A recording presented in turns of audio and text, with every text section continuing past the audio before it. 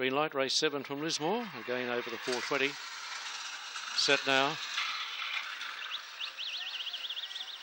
Evans have begun well out wide on the track. Avondale Astro and Regatta's going to lead Avondale Astro down the back of the track. Kokomo Beach followed by Firefly Fonzie. Getting around the outside quickly then was Cheeky Maxi. Long way back was My Name's Fred, so too Hector the Great. Jackpot's Girl. In front of it was Firefly Fonzie on the circle. Avondale Astro moves up South Regatta. Getting back on the track then was Cheeky Maxi and Kokomo Beach. Avondale Astro wide on the track. Getting through in the centre was Cheeky Maxi. Knocked them all out. Cheeky Maxi, I reckon, from Avondale Astro and Regatta. For the back was Jackpot's Girl. My Name's Fred Wellbacker.